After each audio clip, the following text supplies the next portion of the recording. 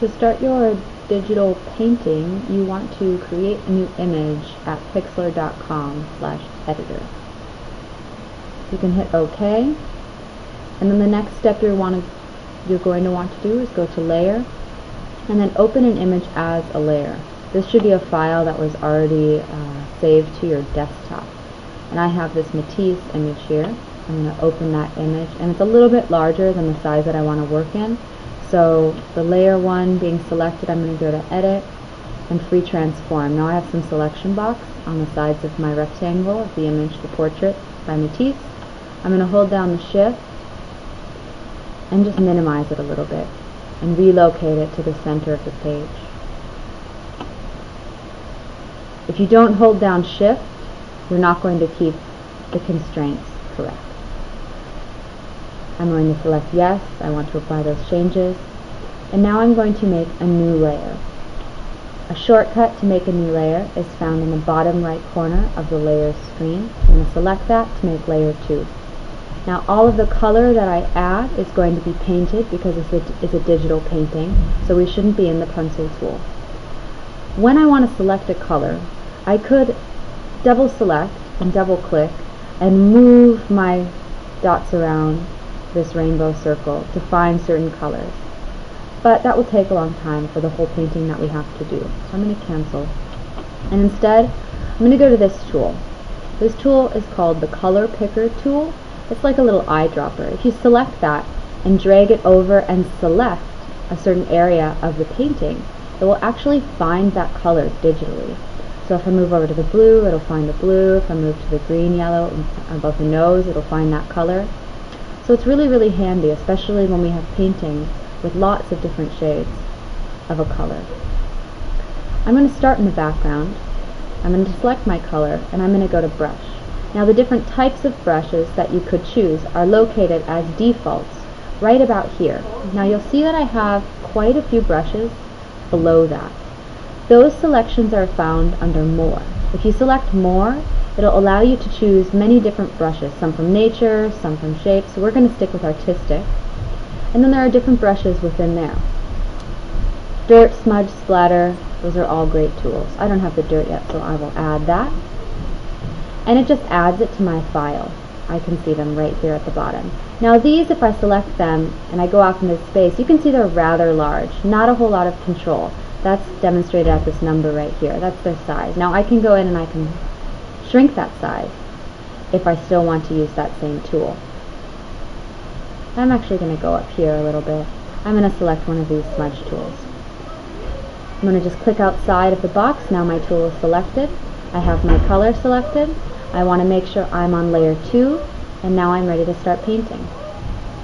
Now within this space, I could select new colors or different shades of that color, but it's really just one solid background. This area in the blue would be a space I may want to start changing my colors as I paint.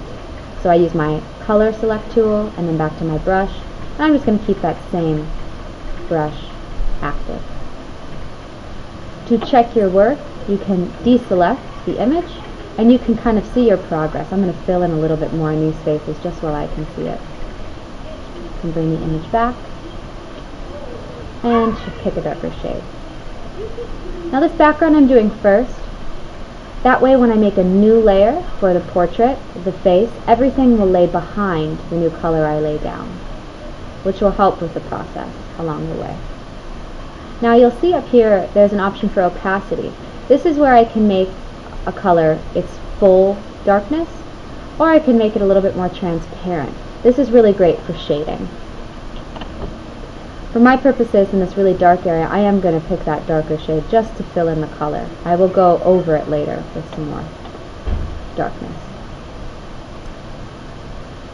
This process is continued over the entire portrait, and you can be selective if you choose. I'm going to make a new layer for the portrait. You can be selective right at the beginning as far as like how you start to lay down the color. And then slowly your colors will start to pile up and layer, and you'll start to see the face coming through. Now there's also an option to create brushes, and this is really great if you're wanting a really large brush with a very distinct hardness or maybe a really soft outline. You can change the amount of angles that are on that one shape, and it's a little bit easier, I think, with the hardness. You can change the angle of it.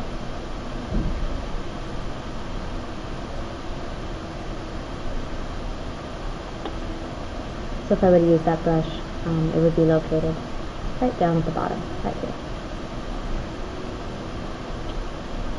So you just continue this all around the painting until you have a picture that represents the image that you have.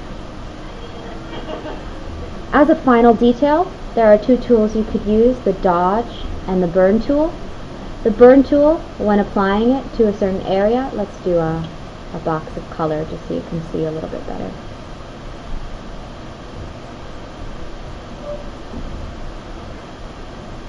Oops, I'm on the wrong way.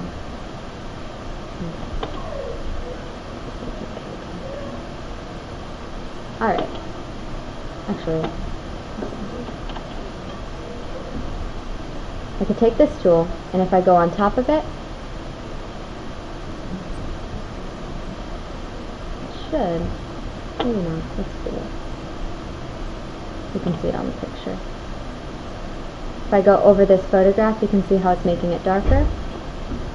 If I use the dodge tool, it'll make it lighter. So if I make my brush a little bit larger, it can make it lighter in those areas. When you're starting to go in and shade, these could be areas that help you smooth out the differences between your colors to make an even shade. That is a technique you could use eventually. You can also eyedropper certain colors you've already set down, and so on. So lots of possibilities